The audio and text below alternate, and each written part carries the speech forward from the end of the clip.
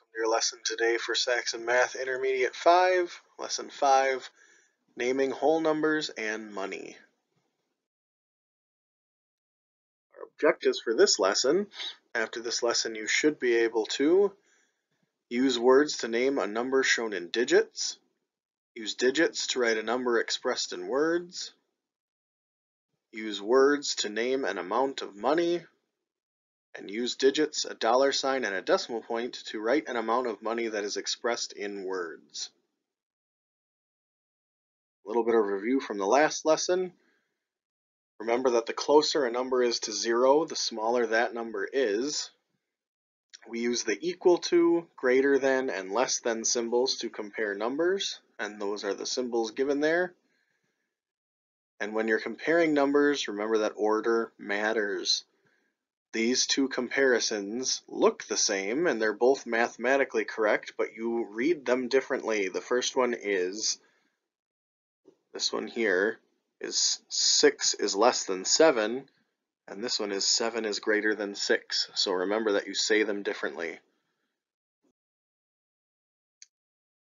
For today's lesson, we're going to go back to expanded form a little bit, just to practice saying our numbers correctly.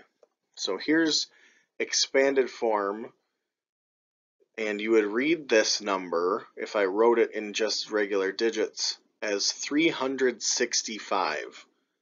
So notice you're just saying the different parts of the expanded form in order.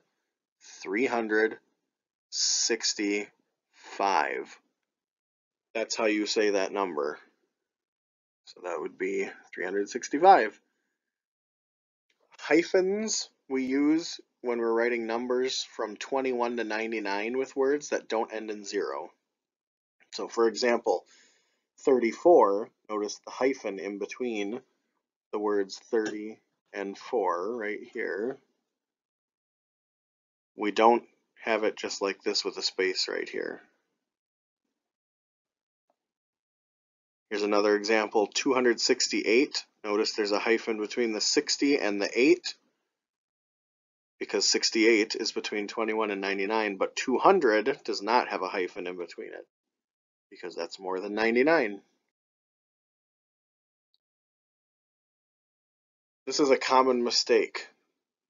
Never, ever, ever, ever use the word and when you're naming a number unless that number has a decimal point.